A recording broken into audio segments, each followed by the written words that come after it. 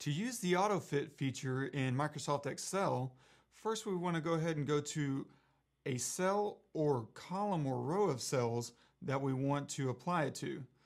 Now each one has its own advantage or disadvantage.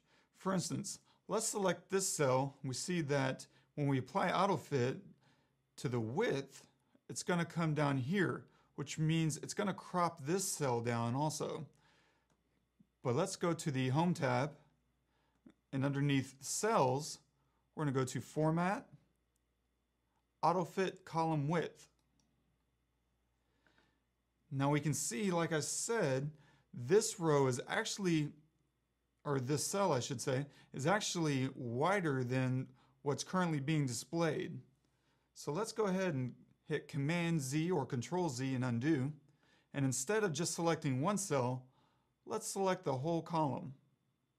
And now when we go to the Format option and AutoFit Column Width, it'll make sure this entire row or column is all uniform so that even the longest one is taken into account.